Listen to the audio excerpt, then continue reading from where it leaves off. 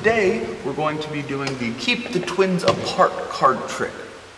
It's another one of our packet card tricks that you can keep in your pocket or your backpack so that you have a trick that you can kind of do impromptu. And this one's very simple. You have 2 packs of red and blue backed cards, and you just say to your spectator, you say,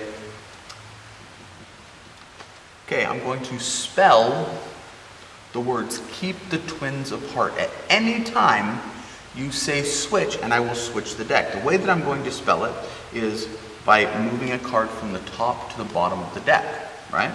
So, K, E, E. They say switch, you switch. P. And once you're finished with the word, you take the top 2 cards and you set them aside. T, H, switch. E. Keep the, all right, twins. T, W, switch. Okay.